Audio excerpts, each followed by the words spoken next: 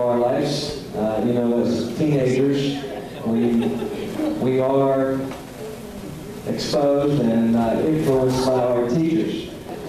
And I hope Mr. Horan, as he was a young teacher then, as we were getting ready for this cruel world that we are now a big part of, I hope we influenced his life as a teacher, as a young teacher.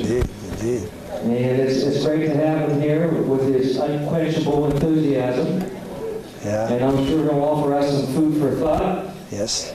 And so be it, without any further ado, Mr. Tom Horan. Okay. Thank you, Thomas.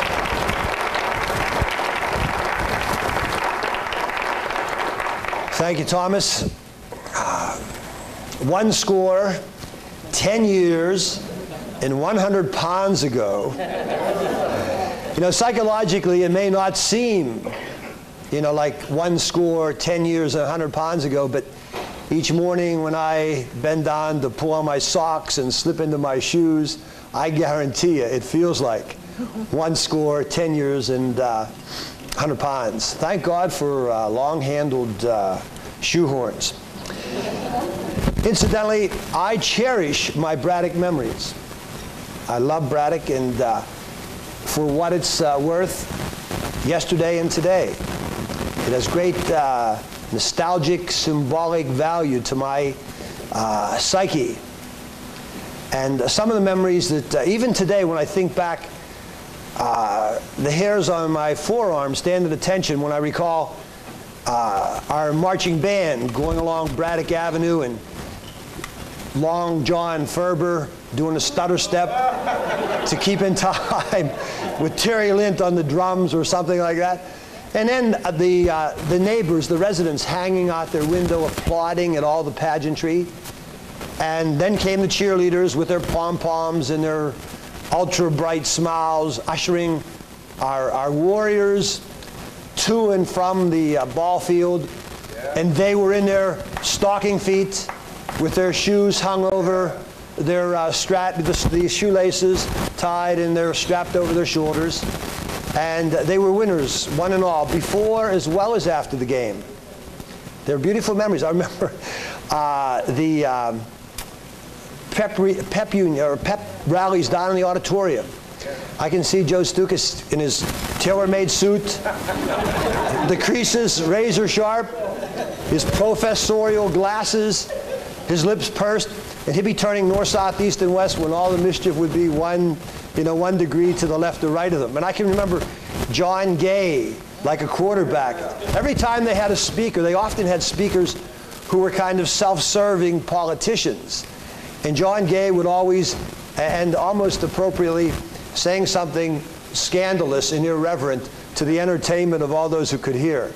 Great memories. And another cherished memory, I don't know about you, but commencement night, when you graduated, I think today when I read in the paper, people graduating from the Civic Arena and Benedum Hall or Heinz Hall or the Vista, I think, hey, can't compare. Class of 1960 graduated from what I consider an architectural masterpiece. It can be shrouded in soot. The Carnegie Library had class. And when you graduated, you were the class of the class. That's a fact. Not so incidentally, I made my high school teaching debut, maybe to your regret, in your senior year. English, senior English. Katie Kirk was my critic teacher before that. I'll tell you what I might do after I get done with my few remarks. I might go from table to table, and if you have a question about what you always wanted to know about Braddock, but dare never ask, I promise to give you an unvarnished truism, no matter what, no matter how personal.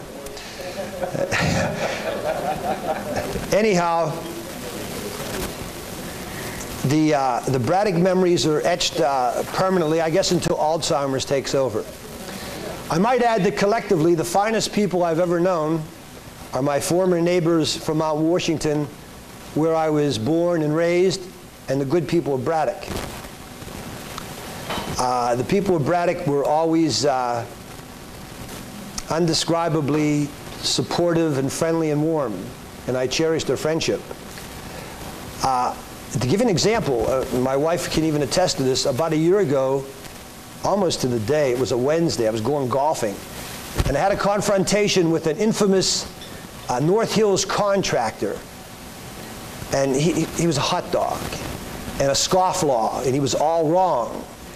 And next thing I know, his kids would say, he's up in my face. And I responded as spontaneously as my next breath. And I said, hey man, you can't intimidate me. I'm from Braddock. Yeah, I'm from Braddock. I felt it and I meant it, you know? But be that as it may, you were my first class. And believe me, I learned more from you than you probably ever did for me. I was later on a much better teacher, so my belated apologies for not being, you know, more dynamic. But you were great kids, and I truly enjoyed the experience. One thing about the Braddock school system, I always felt very deeply that even though we did not have a charismatic faculty, and let's face it, maybe we didn't. And let's also face it that our facilities were not avant-garde.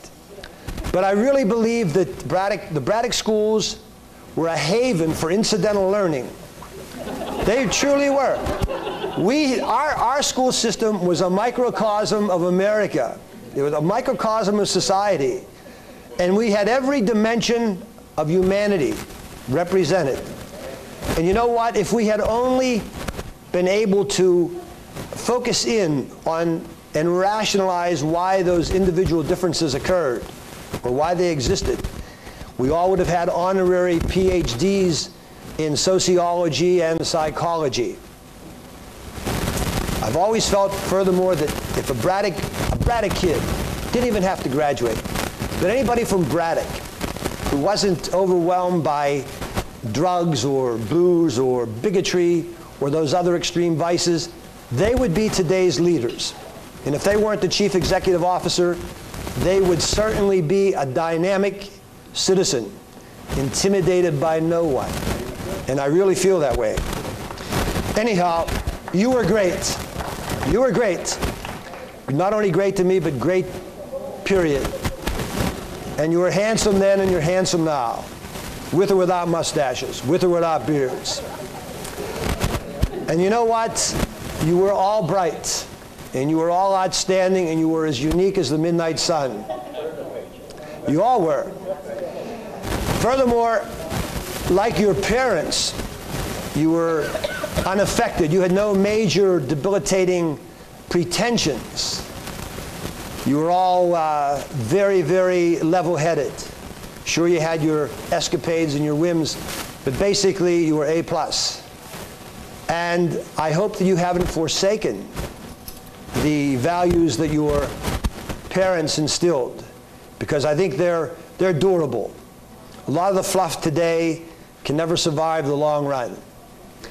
I often think of you, and in case you question if you think I'm patronizing, you can check with my wife later on. I often think of Braddock.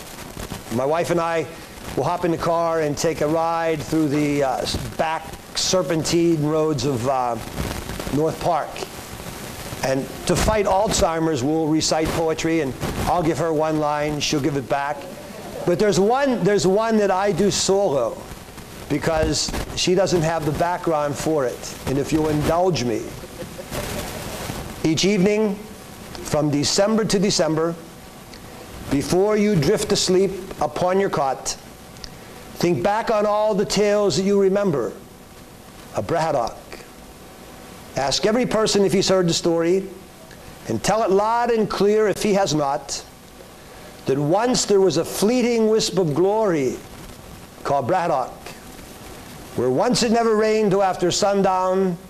By 8 a.m. the morning fog had flown. Don't let it be forgot that once there was a spot that for one brief shining moment 'twas known as Braddock. Okay. Have fun. Thank you very much.